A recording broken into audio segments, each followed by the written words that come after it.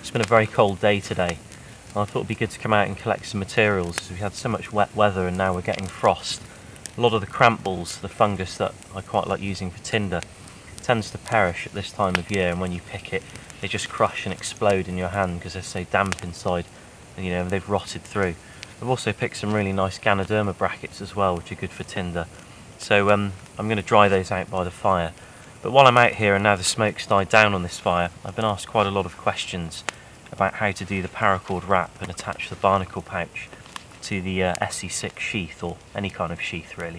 So once I've got some more wood and I've got this built up a bit more, get some nice embers going and warm up a bit, I'll go through how you can do that.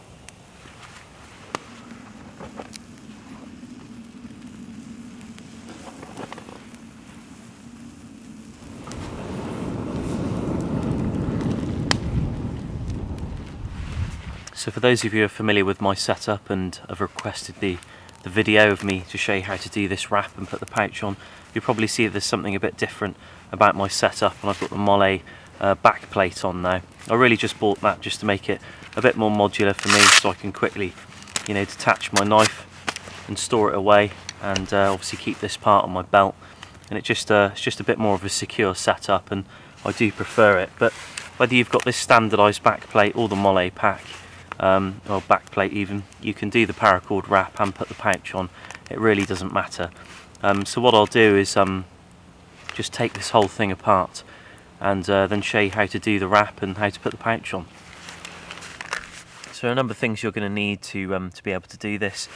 Probably the first thing, obviously you'll need the knife. I've got an ESEE with this sheath on, and it's got eyelets on it. The eyelets aren't really essential, but it does allow you to do a slightly different type of attachment with the pouch and the Paracord, and I'll show you that later. You'll need some Paracord, any kind of colour of your choice, and you will need a lot of it, so just use a lot more than you think you will need, and just cut it short when you've finished. You'll need something to attach the pouch to the Paracord. I use Annex clips. Annex clips are really great. They're available pretty much anywhere. I got these on eBay. If you just type in Annex clips, you can come across lots of different copy ones which are just as good, or the real thing, which is what these are. It really doesn't make a huge amount of difference, but you can see there that they go through the Molle and allow you to just connect pouches up and clip onto various different types of Molle. I use them on the side of things on my pack that are optional and that go on my belt kit every now and then. You know, they'll just live on the side until I need them, and it just makes this detachable from the Paracord, so you can take it off and you don't have to use it with a knife if you don't want to, so it just makes the whole setup a bit more modular. But I'll put a link in the description for these below. And obviously you'll need a pouch. I use the Maxpedition Barnacle. You don't really need to use that pouch. Anything that you want really to go on the side, you can use these Annex clips to connect them on, and they're very, very versatile. And also, whether you use the standard Molle clip that goes on the back, the plastic clip that comes with the ESEE sheath, or you use the Molle plate that goes on the back, it really doesn't matter. I would suggest though, if you do have this component and you're going to use this with your sheath, you connect that up first and bolt it on, and then you do the Paracord wrap around the two. It's just a better setup that way, because it means the cord can be taken off and this setup remains the same. If you bind the cord through the eyelets, as you take the cord off, this becomes loose, and it eventually does work its way loose in time and starts to be a bit more flimsy, so it's good to bolt these two together before you do the wrap. So just bear that in mind. I'm going to be demonstrating it with this sort of Molle plate at the back, so I'm not going to be using this clip. I'm going to be connecting that to there and doing the wrap and showing you how to do it, and then putting the pouch on. So first of all, we take the sheath, we take some Paracord, and you get about a foot long of Paracord, just like that, and you just lie it on top of the sheath, and then at the long end, which goes over to your reel of Paracord, or however long it stretches on for, 50 metres, 25 metres, you wrap that round that knuckle at the top there. So you've got one short bit just there, and one really long bit that goes on forever. And the short bit just stays like that, and the long bit goes over the top of the short bit. You can fold the short bit underneath, and then it folds round. So you can see it's gone over the top and around the short bit, and it comes round again, and you pull it fairly tight, and it goes over the top of the short bit again, and round, over the top of the short bit again, and around, and again over the top of the short bit, and around again. And you probably guessed it, it goes over the top of the short bit, so you can see you're just looping it round, it's going over, around again, and you just keep going like that. And the reason I call it a rib cage wrap is it just reminds me of a spine with some ribs on it. As I say, that's not the proper name for it. I don't really know what the proper name is, so do forgive me on that one. But that's it, we just keep going round and round and round. And over the top again. I usually pinch that with my thumb and go back round, because if you're too loose with it, it's not really going to hold too well. You want to pull it quite tight, but not too tight that it starts pulling away and becoming off centre like that. So make sure it's on centre, but nice and taut. And really you can stop wherever you want. That's actually enough cord to connect the pouch up.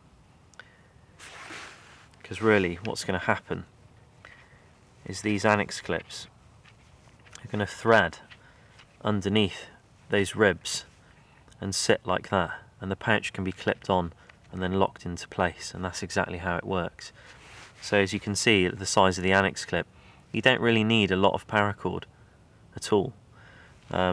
Well, you probably need a fair few meters, but if you wanted to cut it short and you just wanted that much paracord on, you don't really need to go crazy and put loads and loads on if you don't want to. So you can see now we've finished doing that. There might be little gaps between the ribs, and you might see the spine's a bit curved.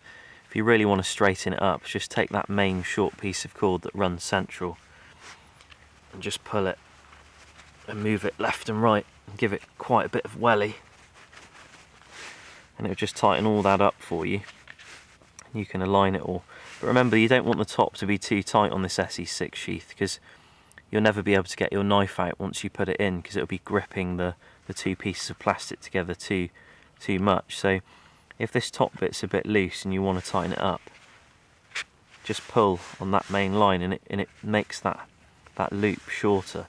Alternatively, go the other way as well, and it'll do a similar thing. It'll make the loop much smaller. So you can then thread that back over the top once you've shortened it slightly, and you just have a nice lip at the top, and you can just move all this up. You can see there it's looking nice and neat now, to the point where I was down here before with all that paracord, but now I've tidied it all up. I've used up all that excess space and it's brought it all back up, so I can use the rest of my cord now and continue on down until I get to about those two eyelets, and then realign it again, and and just make it nice and neat before I finish it off. So I'll carry on.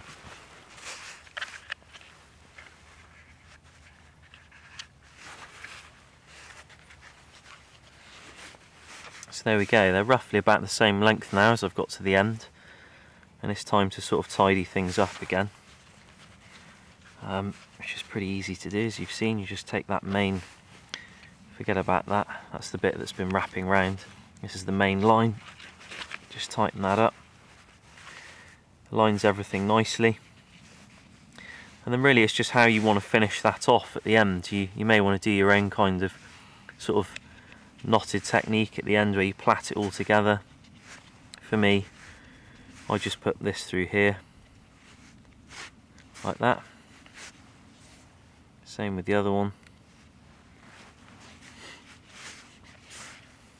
Back round through itself.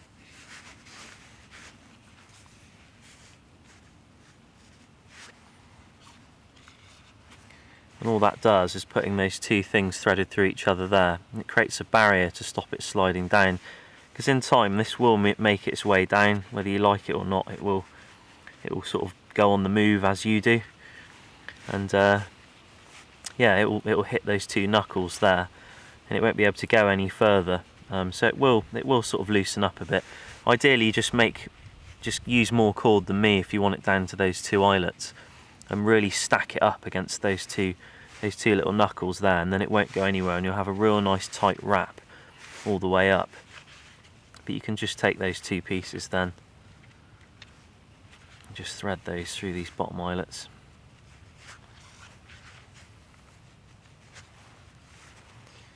Just like that, and tie these off somewhere if you want to, or get a toggle. Put a toggle on it. For the time being, I'm just going to do that. It doesn't look particularly great, but for the purpose of the video, you can see there's the paracord wrap, all nice and finished. Got that nice spine down there. The other side's pretty flush. Yeah, and it's a good wrap to use. I use this on the HFX slingshot as well, if any of you are wondering, and I will be doing a video about that too because I have been asked to do it. But now it's time to put these annex clips in.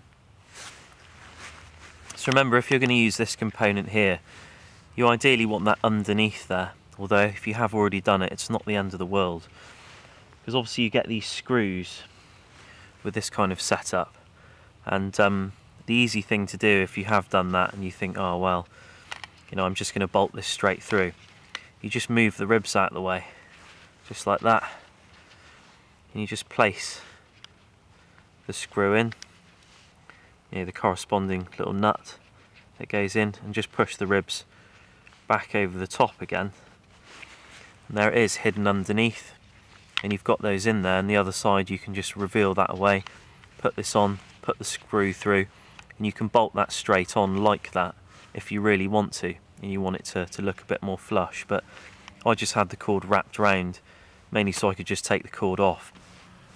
I'm going to bolt this on here, which is really easy to do. Like I showed you, just move the ribs aside, put the nut in, push the ribs back over. You can just reveal them open at the back there, and you can see the nut.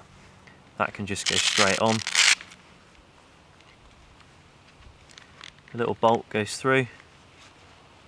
I'll use a screwdriver in a minute. Got a little multi-tool there. And you don't want to do it up really tight straight away. You want it as loose as it can be, really, because then you can push the ribs back like that, and preferably get them off of this thumb push at the top, or else you'll find that it'll tighten up too much on the grip. You won't be able to get the knife out that easily. And then tighten them up once you've moved the paracord over the top of the screw. It'll just look a bit better. You can just sort that out. And there you go.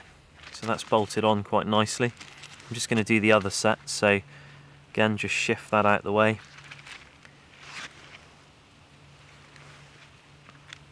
Nut goes on. Ribs can go back over the top, and at the back just reveal them as well. Out the way. Just put the bolt in.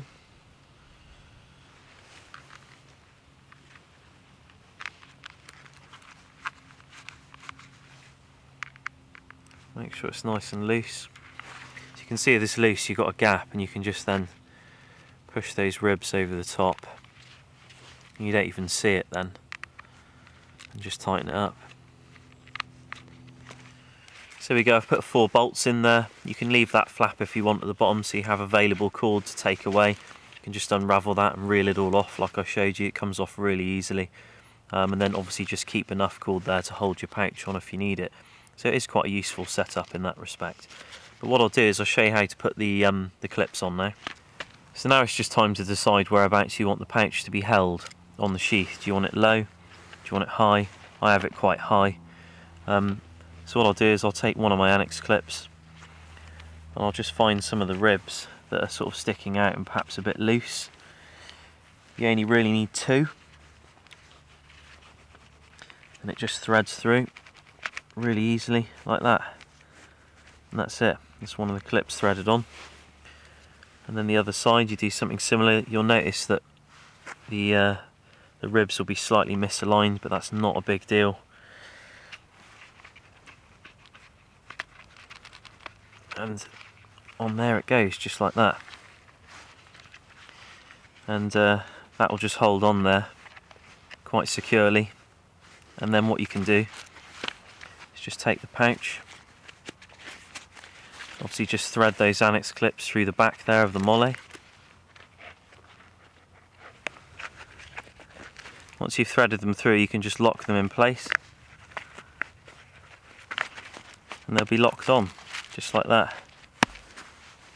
With my torch there, I've just got a little clip there, just goes down through the molle like that, and this lanyard comes round the back just here and goes over the top of the head of the torch, and that just secures it on and stops it getting pulled off and it disappearing somewhere and me not having a torch. So that's the setup. So guys, I hope that really helped on how I connected the pouch up to the ESEE6 and the Paracord wrap used. This setup might not be for everyone. I really like it, but you may see it and think, I don't really like that. I'm going to do something different, and that's that's fair enough. It's not suited for everyone, but I've been asked so many times to show the setup that it's pretty rude of me not to. I've been putting it off for so long. I didn't want to unravel everything, but now I've got this Molle backplate. It's a good excuse to do a video and show a variation. But I will be modifying this slightly in the future, when I come across something that doesn't work quite right. Generally when I make a change is I'm out doing something and something's just not quite right, so you have to kind of work on it and make it a bit better, make it work for you, make your life easier. So thanks for watching, and I appreciate all the comments, and I hope this video's helped out.